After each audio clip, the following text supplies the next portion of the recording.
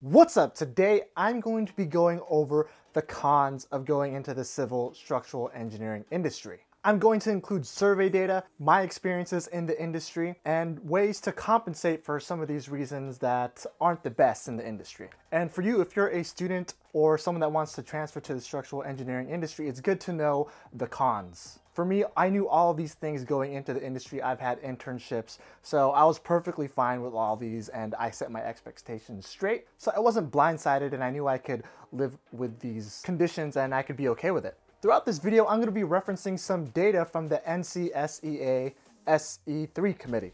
SE3 did awesome work. They actually did surveys in 2020 and 2018 where they surveyed over 5,000 structural engineers in the US, where they asked them things about recruitment and retention in the structural engineering industry and other things as well. I'm going to provide a link to their surveys in the links below, so definitely go check them out. And look, even though this is a cons video where we're going over some of the negatives of the industry, I'm still very positive about my career choice, and even from the survey results, over 70% of the structural engineers surveyed are satisfied or very satisfied with their career choice, so it's not all doom and gloom. And if you go into the Reddit forums, the ones that you're probably going to hear your stories from are the vocal tiny minority. So let's jump into it. From the SE3 survey results, I'm actually going to be listing the top 3 reasons why structural engineers consider leaving the industry. And for background, I am talking about the private consulting design industry that works mainly on buildings. So reason number 1 is it's a stressful job.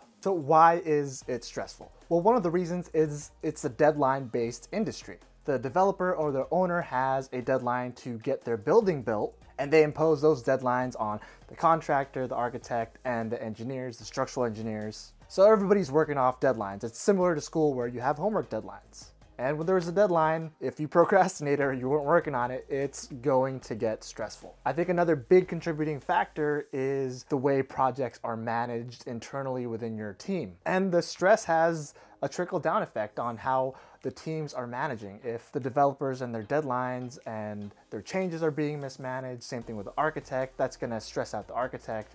If the architectural firm isn't managing that properly and making changes, that trickles down to the structural engineering firm. And if your team isn't managing those deadlines well, it's gonna cause more stress on you, the project engineer that's working on that project. So for me, I think that's where a lot of the stress comes from. It sort of becomes a stacking effect, and that can lead to really bad projects or really good projects. If everyone is managing their projects properly, then you can have a really efficient project that gets designed, that gets built, and it's something that the whole team can be proud of. And I've experienced both of those types of projects in my career. And when I was most stressed out, it's when I could see that those project schedules, those project deadlines weren't being properly managed or properly staffed. That's when I would be most stressed out. So how did I cope with this as a student looking for a career, and how did I cope with it when I actually got into the industry? Well, when I was a student, I really liked structural engineering, and I liked the subject, and I liked to work on those projects.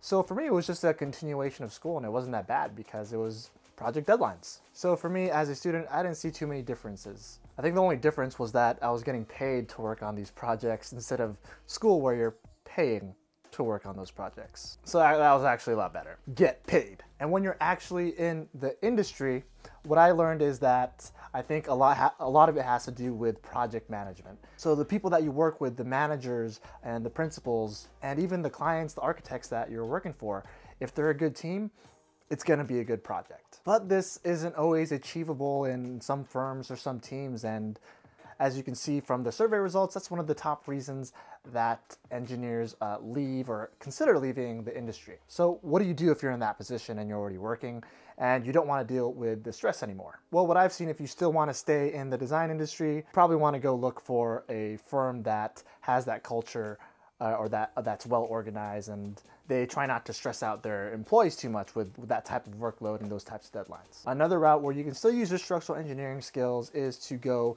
maybe into a government position. You might do plan checking, or you can go to a third-party type of firm where they do plan checks. I've heard those are a lot less stressful in general. Or try looking for other career paths that are in structural engineering that don't have those types of deadline environments in them as much anyways. And I actually made a video on that with different career paths, and I'll link it here somewhere below if you want to check that video out. The second con of the structural engineering industry is the work-life balance. So how bad is the work-life balance? Is it 80 hours, 60 hours, 40 hours? Well, according to the SE3 survey, 24% of the structural engineers worked 35 to 40 hours, 44% worked 40 to 45 hours, 24% worked 45 to 50 hours, and the last 9% worked 50 plus hours. And also according to the SE3 survey, with regards to the satisfaction of work-life balance, about 56% were either satisfied or very satisfied, 23% were about neutral, and the last 22% were not satisfied. So there's a good chance that you could be working 40 hours, but it's not going to be uncommon for you to work more than that. And from my experience, this is pretty much true. It's the deadline. It's a deadline-based industry, so you're going to have times where you're kind of chugging along 40 hours a week, but then a deadline comes, you got to put in more work. So maybe for the next week or two, you're going to be putting in a little bit more hours to meet those deadlines. And for me, I think that's how it should be. That's how you retain employees. That's how I've been in the industry for so long, is because I would have those ebbs and flows, the stressful periods, the not so stressful periods. And it has a lot to do with the company culture and what they expect from you. I know structural engineering firms where their employees almost strictly work 40 hours a week. It's rare for them to go over. You have firms where it's like my experience where it kind of ebbs and flows, and you should strive to work in those types of companies. But there's also companies that I've heard of where, you know, their company culture isn't that great and you are expected to work 60, 70, 80 hours. And that's the type of company culture. And if that's that first type of company that you join in, you think that's the way the industry is, you're always required to work 60, 70 hour weeks. And as you can see from the survey results, that's not the norm. And for me personally, that's not sustainable. I think you're going to have a lot of turnover if you have an experience like that in any company. As a student, how I cope with it going into it is, you know, I talked to a lot of structural engineers that came from different structural engineering firms, so I knew what type of company culture was bad, like that 80-hour a week one. There are firms like that. Don't work for those types of firms, but there's also a lot of other firms that fall in between, and that's what the norm should be. So how do you deal with this if you're a project engineer and you consistently have a lot of hours on you? One thing that you can do is basically ask for help.